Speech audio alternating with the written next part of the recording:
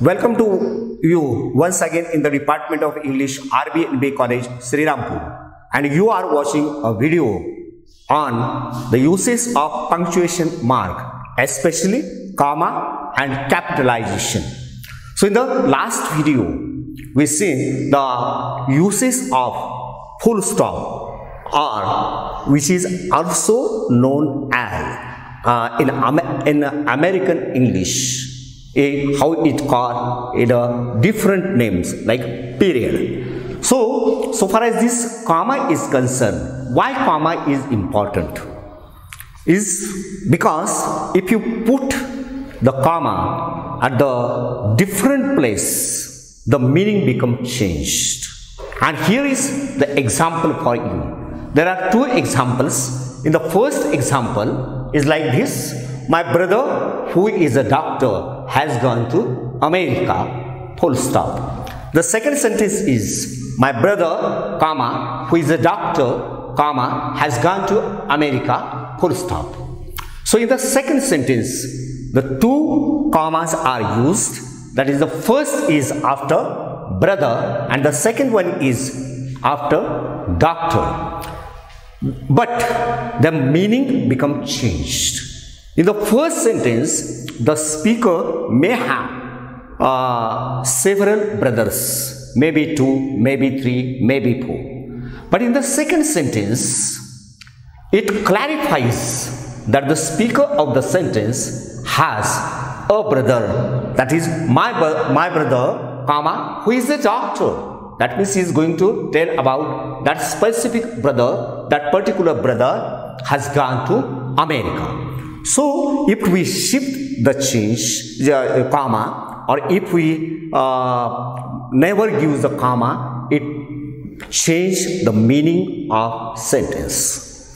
So here the punctuation mark plays very vital role in written communication, as the stress and intonation plays the important role in the verbal communication. Now in this video, especially this video is focused on uses of comma and uses of capital letters or capitalization we say. The first use of comma is to separate words and word groups. That is the series, we can say series of three or more items related to the same group. For example, when I say I bought pen, comma, pencil, comma, several books, comma, and a compass from the stationery. So all of these things, they are related to the stationery. So after every item, we have to give comma. Or we can say the king divides his kingdom among his wife, comma, son, comma, and a daughter. Here you again notice that these three persons belong to the same family. So comma is given. Okay. So this is the first use we can say. But you have to remember that before the last item, use comma plus and oblique or. So this construction you have to remember. The second use of comma is to separate clause or clauses and phrases. For example, on arriving at Hyderabad, comma, she found that she had lost her purse, full stop. Or we say, I hope you had a nice stay in our hotel, comma, said the manager.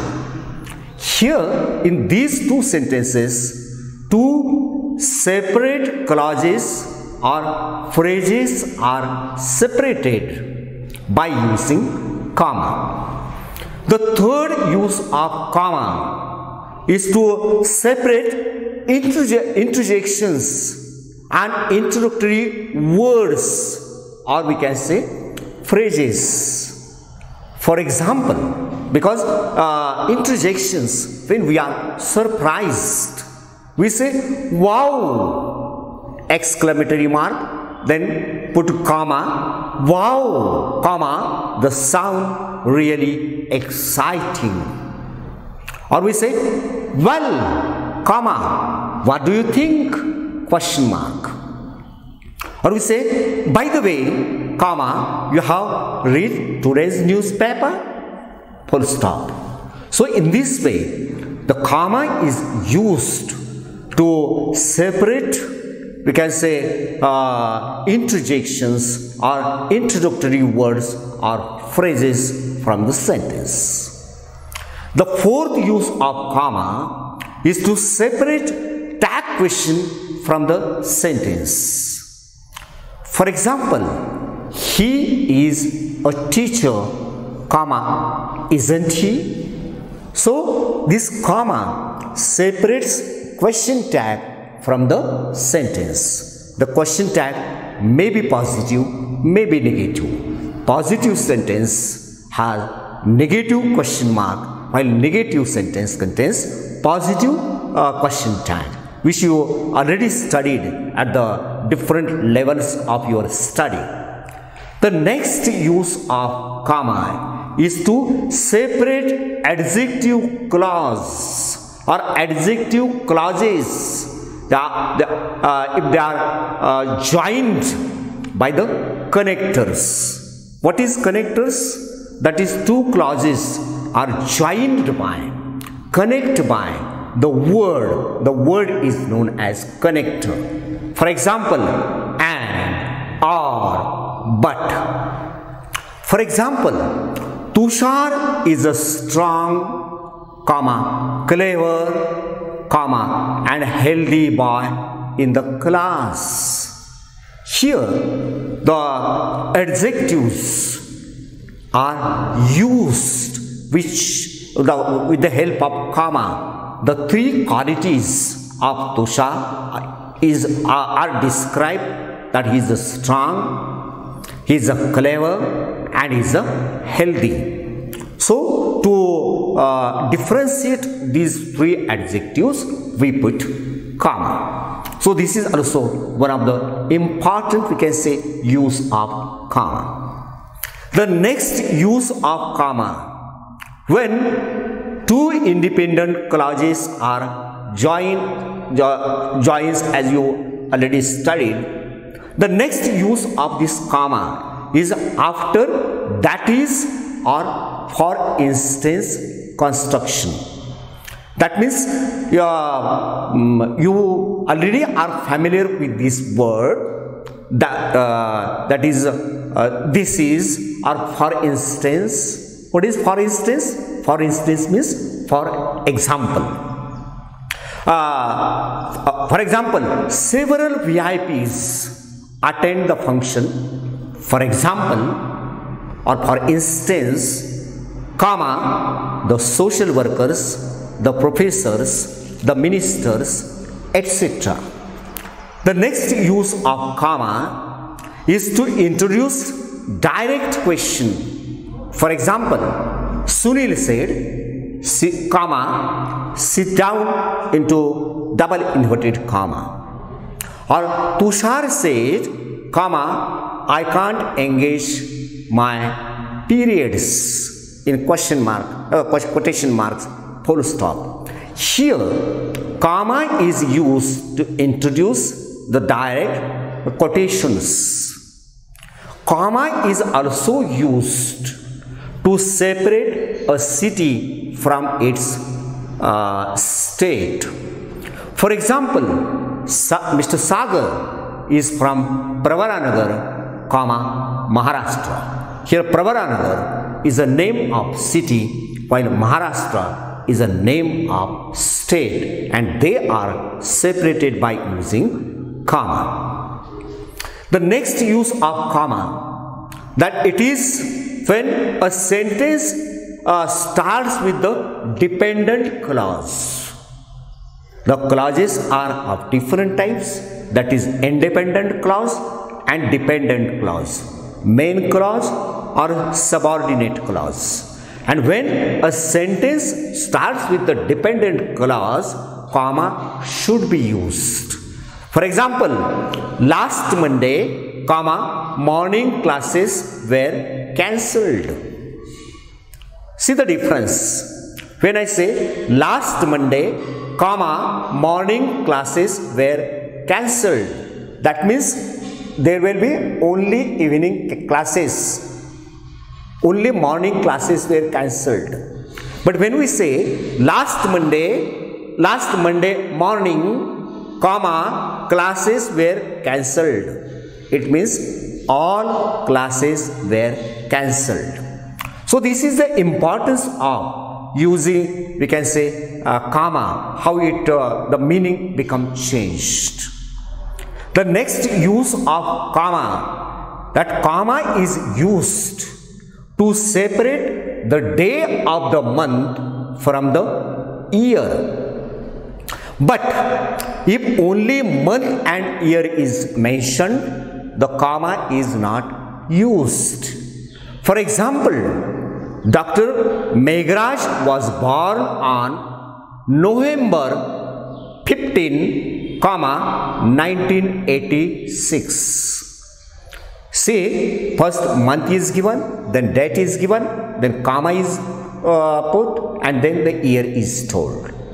But if the date comes first, the comma should not be used. For example, the same sentence is, Dr. Meghraj was born on 15th of November 1986, full stop, no comma is used.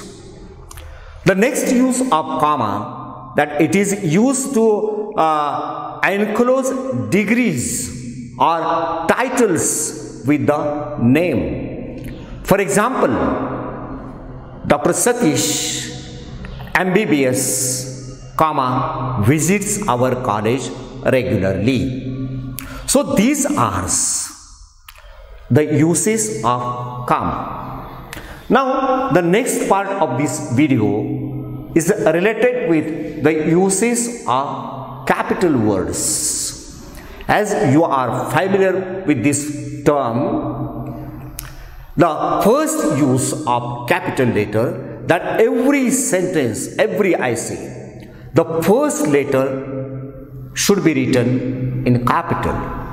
The sentence may be exclamatory, may be command, may be declarative, may be positive, may be negative. So it doesn't matter. But the beginning of sentence, the first letter should be written in capital letter. For example, I am a teacher. It is a table. This is a pen. So first letter should be written in capital. This is the important, we can say, use of capital letter. The second use of capitalization is name of person or the title of the designation, the name of places and the geographical entities. The first letter should be written in capital. For example, the Prime Minister of India is Narendra Modi. So N should be written capital, M should be written capital because it is a name of person. And the Prime Minister, P should be written capital, M should be written capital because it is a designation. And the T should be written capital because the sentence begins with the. That is why T is capital. Or when we say Kalsubai is the highest peak in Maharashtra. So here K should be written capital because the sentence begins with it and it belongs to geographical entities. It is a name of peak. So don't bother whether Kolsubai comes at the beginning or at the middle or at the end. K should be written in capital. Just like we see a peak of Maharashtra. Maharashtra is a name of state. So the first letter of Maharashtra should be written in capital letter. When I say I am Indian, so here India is a name of country. So I should be written in capital. So any name of the country, the first letter should be written in capital. Or we say the Ganga is a sacred river in India. So Ganga is a name of a river. So G should be written capital. The name of all the rivers, the first letter should be written in capital letter. For example, the name of the mountains, the name of the oceans, the name of the hills, the name of the towns, the name of the villages, the name of the rivers, first letter should be written in a capital. Even the name of the planets, so these are known as the geographical entities. The next use of capitalization is the titles of literary work, or we say the title of the book. For example, Pride and Prejudice is written by Jane Austen. So Pride and Prejudice is a name of novel. So P should be written in capital. P should be written Pride, P, and Prejudice, P. Both P are capital letter. Written by Jane Austen. So Jane Austen is a name of the author. So the first letter should be written in capital. Or when we say English novelist, again English is a name of language. So E should be written in capital letters. Then the literary works are name of the magazines, name of the periodicals, name of the articles, name of the films, or name of the days. For example, Friday, Saturday, etc. The name of the months like January, February, etc. Name of the religion, name of the caste, name of the newspaper, name headlines. The first letter should be written in capital. For example, C works in Tata Motors. So Tata, T should be capital, Motors, M should be capital, because it is the name of, we can say, industry. Or we say the Rayat Shikshan Sanstha is the biggest educational institution in Asian continent. So here Rayat Shikshan Sanstha or Shikshan S, Sanstha S should be written in capital. And the biggest educational institution in Asian continent. So Asia is a name of continent. So A should be written in capital letter. Or the name of the season. For example, I love winter, she loves autumn, like this. So autumn is the name of season. So A should be written in capital letter. Or when we say he was born in April, again April, A is a name of a month, so A should be written in capital letters. And the word God, always the first letter of God should be written in capital letter. For example, I have to thank God. G should be written in capital letters. Or the names of the newspaper. For example, C usually reads the Times of India. So T should be capital. India, I should be capital. Or the name of ship, the name of aeroplanes. For example, India bought 36 Rafales. So here R should be capital. Then the names of missiles, for example, India develops Prithvi missile. So here P should be written in capital letters, we can say. So these are the main uses of capital letters. Capital letters are also used with the abbreviations and acronyms. For example, BBC, that is British Broadcasting Corporation. The first letter are taken and it becomes the so in abbreviations. In the last video, we studied the difference between abbreviations and acronyms. The first letter, when it makes a sense of word, it is known as acronyms. For example, BHEL, B-H-E-L. Okay. So, or USA, United States of America. So, U should be written in capital, S should be written in capital, A should be written in capital. Or MP, that is a member of Parliament. Okay, or GMT. GMT means Greenwich Mean Time, which is known as the standard time. Or NATO, NATO. We have seen in the last video the full form of that is not Atlantic in the organization. So the first letters here we use, that is the capital letters. And the last use of capital letters is the contractions. What is this contractions? Contractions is the combination of two words.